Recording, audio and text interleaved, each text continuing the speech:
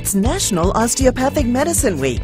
From NOM Week proclamations to community events, members of the osteopathic family are coming together to inform the public about the distinctive care DOs provide.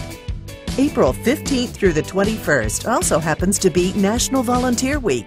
DOs are encouraged to take the NOM Week pledge to show their commitment to bettering communities through volunteerism.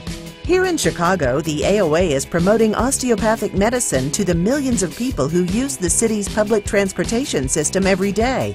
Through a grant from the American Osteopathic Foundation, the AOA has installed over 900 ads on the city's trains and buses and on signs at some of the busiest station platforms. Running through mid-May, these ads will generate over 62 million impressions.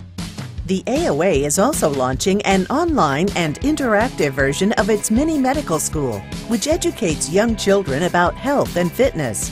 The AOA is asking members for help in passing along the new online experience to elementary school teachers. Visit the NOM Week page of osteopathic.org for information on the pledge, ad campaign, mini medical school, and much more.